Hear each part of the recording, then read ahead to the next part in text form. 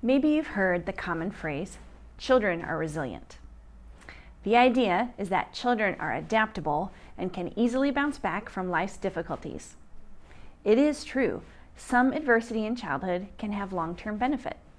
It can build coping skills, persistence, and perspective. This can happen when moderate stress is not deeply personal, ongoing, or perpetuated by someone you love. Most children from hard places have experienced far beyond normative stress. They've experienced chronic, unpredictable, toxic stress. This is the chronic stress from not knowing when or if you will eat, who's going to be in your house when you get home, are soldiers going to come and fight in your village, will your dad come home drunk and violent? Donna Jackson Nakazawa writes in her book, Childhood Disrupted, that toxic stressors don't toughen up a child.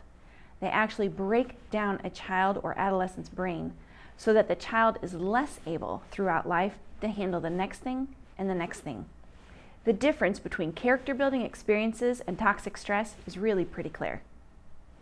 What can we do when children who have come from chronic, unpredictable, toxic stress come into our lives? We can be a safe and predictable adult. It is critically important that our children get consistent, regulated responses from us so that their brains can relax. If we are unpredictable, children will have anxiety or fear, wondering if today they're going to get the funny, patient version of you or the critical, yelling version of you. Dr. Dan Siegel says plainly, the more you learn to regulate your behavior as an adult, the more you'll be able to provide your kids with what they need to feel safe.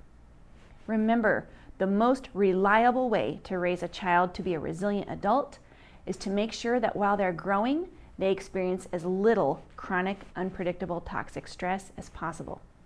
We can do our part by being a safe and predictable adult.